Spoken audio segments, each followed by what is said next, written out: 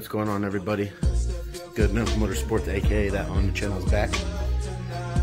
Now, my wagon clutch is totally gone. If you bang shift it, it just spins, and I really need my car to be reliable, especially for having the job. I have to have that thing good. So, basically what I'm going to be doing, getting that wagon right here, moving this without soul, getting the frick out of here, and I'm going to be putting on a clutch.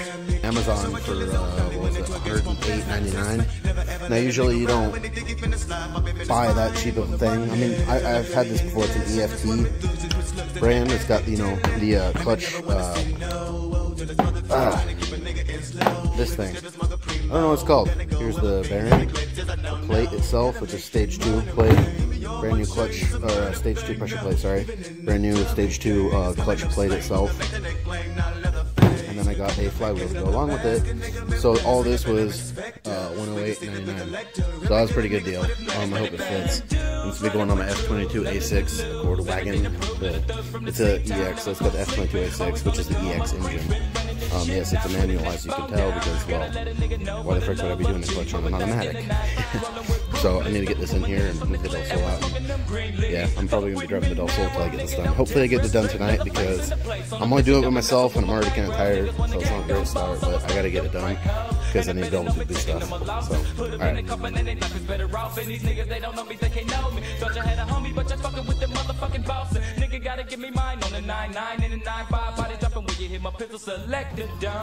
Respect that true house and underground shit, Mr. Bill Collectible.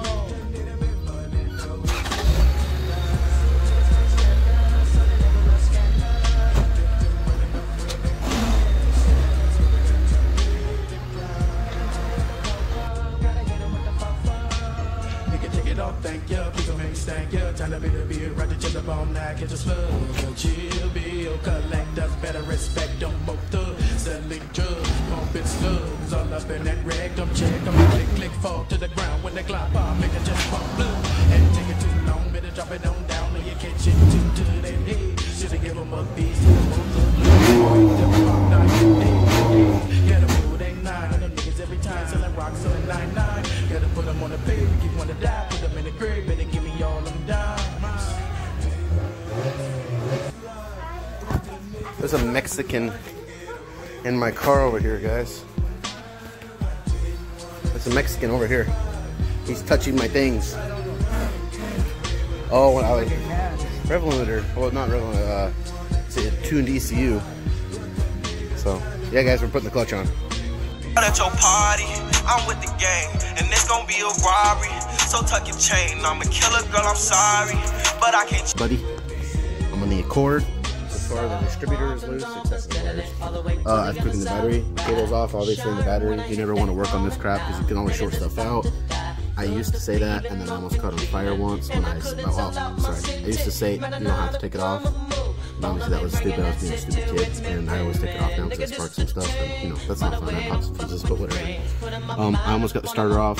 I'm just getting all the loose little wires and crap out of the way, and then I'm going to jack it up, take the axles off, take the lower ball joints off, pull the axles out, and loosen the tranny up, and almost done. Just kidding.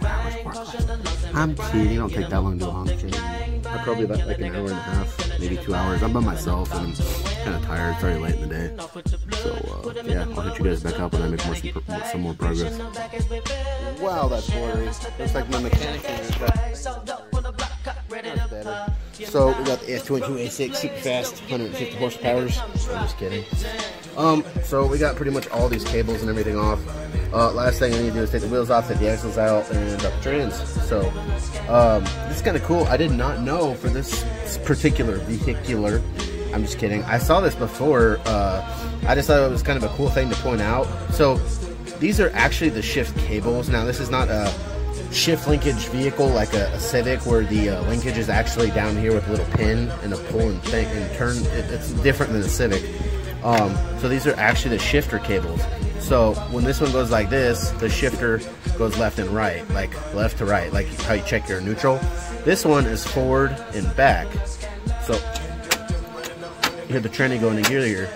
So that's kind of a cool thing. So I guess on the Accord, if you ever broke your shift knob or your shifter. You could have somebody in the hood. I'm just saying in a really rural area where you could sit on the hood, like have your buddy sit in the hood and tell you where to steer. So you obviously you probably couldn't see, but technically your buddy, in theory, you could get your buddy to shift for you, and you guys could technically get home. Just kind of a cool little point out. I'm just taking all the wires off so it's easier to get to the trans. When I take the trans down, I'm thinking I'm gonna spray everything in the trans and clean up the clutch area. I'm probably gonna spray paint the transmission like silver just to clean it up, and you know, eventually I'm gonna take the whole thing out again, the whole motor swap, and I'm gonna paint it. I'm gonna, well, yeah, sorry, now I'm erasing. I'm gonna take the whole swap down. I'm gonna put low compression pistons like YCP or Eagle, etc. I'm gonna get some rods, some ACL race bearings. I'm gonna make it basically a low compression engine. I'm gonna do a port on the head and the intake. I'm gonna get an aftermarket intake. They don't really make a whole lot of aftermarket stuff for F-Series, but they make it for H22. I know there's F-Series stuff out there, but it's so expensive because F-Series is kind of rare, hard to find. I'm gonna turn the fan a little bit so I get better airflow to my body because I'm freaking hot. Oh, that's better. So I'm gonna get an aftermarket intake. I'm gonna get, well, obviously it's gonna be boosted. That's why I'm going low comp. That's the only reason you go low comp. Otherwise you're stupid, and I don't want you working on a car. Don't even go near the car, or I'm gonna slap you in the ear hole. So I'm gonna get a aftermarket. I don't know if I'm gonna go with ram horns or something because I want to keep my AC, and that's kind of a tall order. I don't even care if I have to run the turbo all the way to the back bumper. I want to keep my damn AC. What's more than likely is going to happen is I'm going to get a COP, which is a coil on plug spinny deal, and it's just going to be coil packs, not the distributor. I'm upschooling a little bit, and I'm going to wire tuck the whole thing, make it very clean. I want it to be a show car and a race car at the same time, even though it's a wagon and the electric, you know, it's the heavier one, but I don't care, bro. This is just how I want to build my car. You build your car your way, and you should be happy with it. That's what it's all about. So I'm going to keep my AC and everything. I'm going to get a better AC condenser because I actually want to, and I'm going to get fatter AC lines. And what I'm going to do is I'm going to make my own AC, like, basically I'm going to put another AC fan or a heater slash cold air fan in the car, a cabin fan, if you will. For the back, because on these wagons, AC was just coming out mainstream for these cars. So basically, like my mom's Yukon over there, that thing already had AC in the ceiling, like in the roof, and then it came out the floor. This only has it for the front seats. Coupes and sedans, you only have that issue because it's a small vehicle, but not even all my windows are tinted. It's just the side ones that are 5%. And then if I have the top closed, basically this is a big sun thing. This is sun, that's sun. It's Oregon. We don't get a whole lot of that here. But still, it's nice to have window tint and everything. But for the summers, bro, I love the summer. I drive my Hondas every time in the summer. So I'm going to make somewhat of a crazy, powerful AC system for the car so I can stay nice and cool, especially since I'm a fatter guy, or a bigger guy, if you will, not the rude way. I'm going to need to stay cool. And if I ever want to go cross-country in this car, which, let's be honest, if I ever have a family, kids, whatever, this is probably going to be the car I take. I'm old school. I like doing it the cool way. So, you know, I want to make this a really nice car one day. So, yeah, I'm going to do it my way. But for now, we're just sticking with our, you know, NA F22 A6. But I promise, we'll be boosted here. And hatch will be boosted, and Del Sol, and this and that. I don't know what's going to be NA. I don't know what's going to be turbo. Just piss off for a little bit and let me work on my stupid clutch. But, yeah, no, all right, I'll get back to you guys when I get more done. It's actually the next day. It is hotter than it looks, even though it looks pretty hot because I'm fat and sweaty. So... so far what I've gotten done is everything's out the transmission. Here, I'll just show you. I have literally all the wires and cables off. Everything, the shift fork stuff. You know, you've seen that before. And then all I need to do is really the tranny bolts and then the mount. I don't know how the mount goes back there because I haven't done this particular model. So I'm just gonna, you know, do it. But no, it's easy. It's pretty much just like any other Honda. There's bolts back there, and then here, and then the bolts around the tranny, which should come off without, well, I shouldn't say without a lot of issues because I'm gonna jinx myself, so I'm not gonna do that. Jinx myself, sorry. And then I'll pull the tranny down, and we'll take the old clutch and flywheel off and put on the new stuff, and we'll rip her and get her put back together. And hopefully I'm gonna go to my Good Enough Motorsports meet tomorrow. I haven't shown you guys any of those yet because, well, let's just be honest, it didn't start out with a bunch of people, and now a lot of people have been coming. It's actually our Saturday meet, so we just recently started doing Saturday meets instead of Wednesdays only. But yeah, no, it's at Napa in Silverton, Oregon, if anybody wants to swing by and say hi. But yeah, everyone's cool. We're not a Honda only club, like I said before. We do any cars, you know, we're open at trucks, whatever you have, you know, we're not assholes.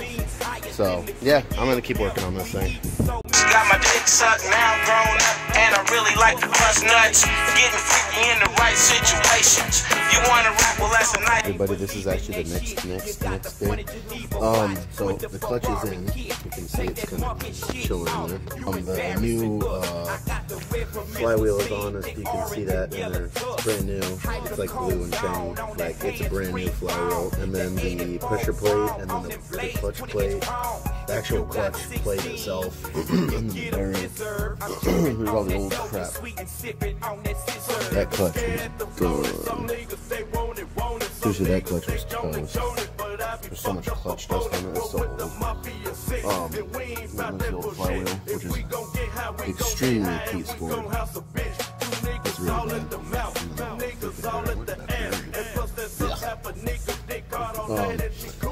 Anyway, I just got to kind of put everything else back on here. Distributor, some of the wiring crap. I need to bleed the clutch. The clutch shifters, the clutch shift cables are back on, and then I got to obviously put the intake, and then the battery, and the battery tray. That's it. Don't you got one over there? Alright guys, so we're about to be bleeding the clutch. It's in. We're about to bleed the clutch line because I just popped the clutch line off and whatever. So we got to bleed the clutch line. Yeah, we need to fix that.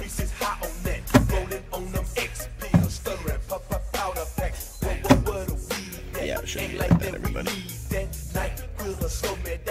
Well, do you want me to keep pumping it?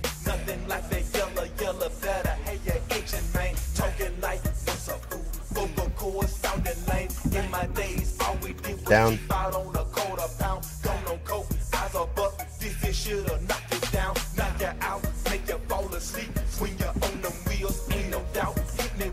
Down.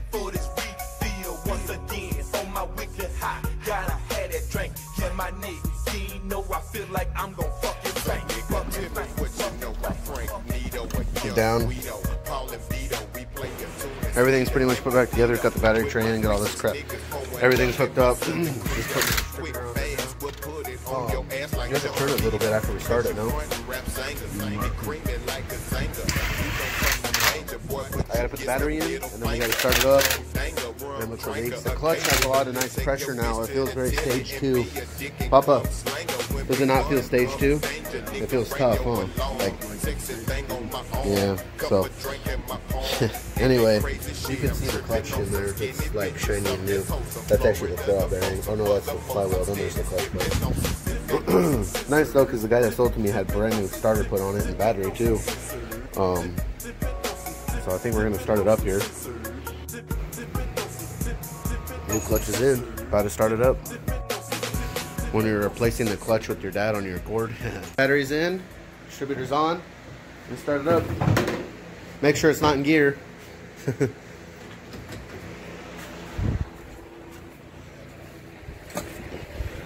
That's just from our bleeding. I gotta go pressure wash all that crap out.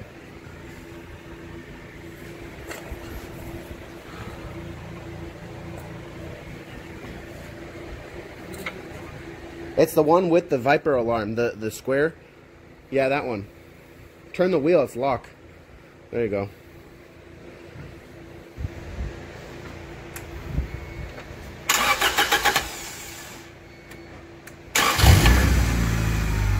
Mint. That's just the cold start thing. When you start it for the first time, they do that.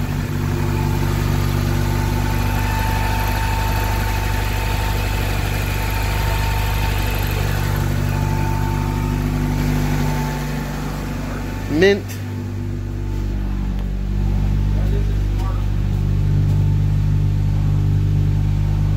That's just how it is.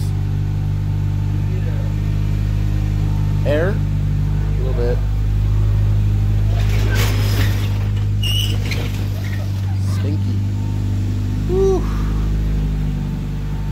You want to pull it out? Pull it out? What? What? It's hard to put in gear, huh? Why? Remember how we had to burn the other one? Because it's staged. So like get it in gear and just kind of let it burn.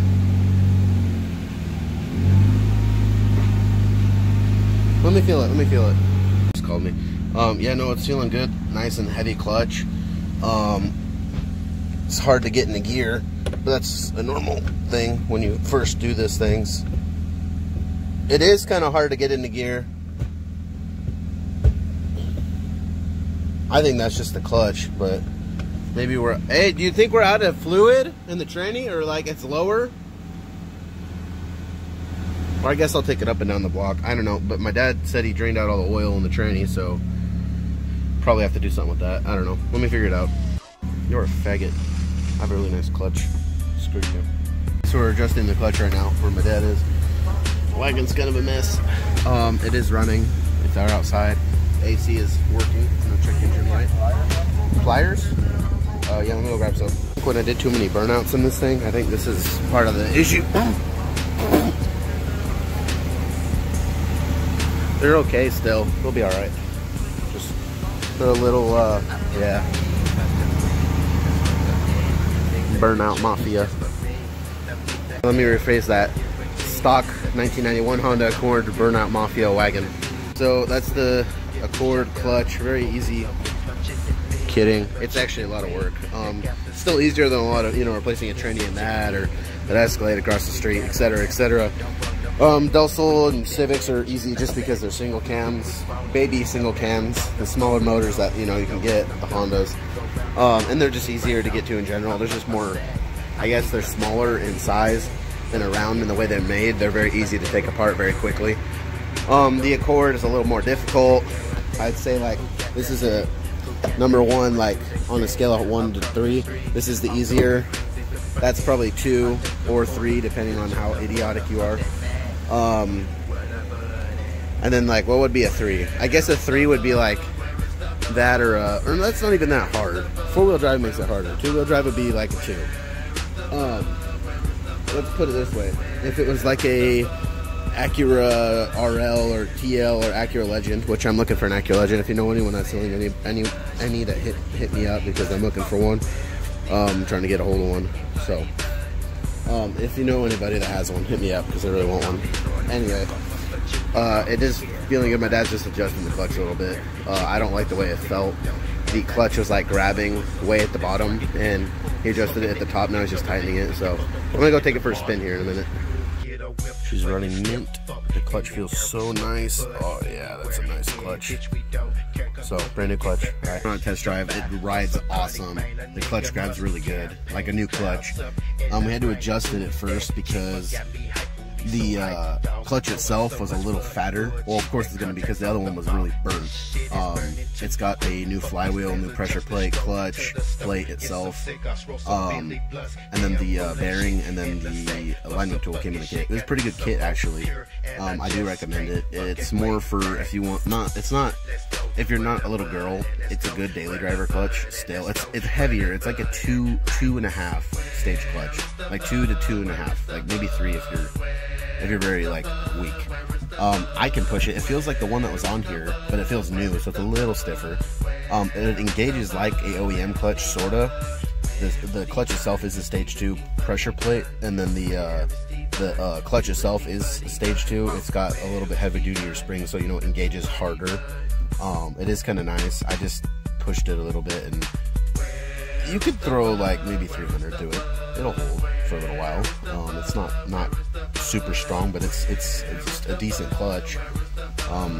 It feels like a Subaru clutch, you know, and those hold like what, 350, 400 all day. So, you know, for my 140 to the wheel, or to the crank, sorry, it'll handle that without an issue, and then I can boost it still.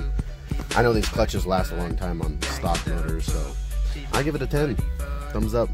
So yeah, thanks for watching, guys. Subscribe, like, and let me know what you guys want for more content, or I guess I'll just make content. So screw you. Bye.